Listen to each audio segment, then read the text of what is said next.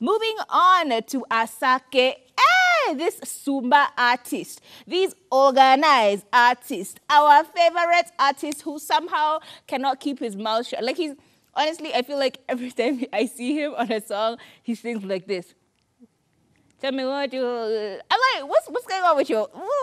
What's going on with your orifice? But you know what? That's besides. It's the point. It's neither here nor there. Now, Asake was performing that particular song, Sumba, in the UK. And he was dressed in this very nice pants. They look really, really shimmery. But when he was about to bust some legwork, amerusha mguu, pa! He's about to land and pull some legwork that we have never seen. Mandem's trousers tore right in the middle. Prah! And we could all see his very nice tidy whities. Quite literally, they were tight and they were white. But you know what?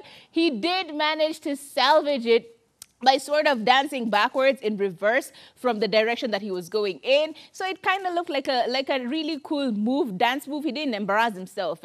He did not just suddenly stop everything he was doing. And there is the video right there. He's just about to throw a foot up, yo, pa! And tighty whities are out. But I love how he took it back and he just danced backwards in like a hoppy way, which is basically his MO. He jumps a lot like a bunny rabbit. And we're like, you know what? So you saved it. You saved it regardless of how messy it was about to be. I'm excited to see him performing in other places. Asake is doing a big thing. Like this man, with every single song, including Bandana, which is now it's officially one of my favorite Nigerian Afro songs. I love it. I love it. He's doing a really, really good job with his music, and we hope that he continues to succeed.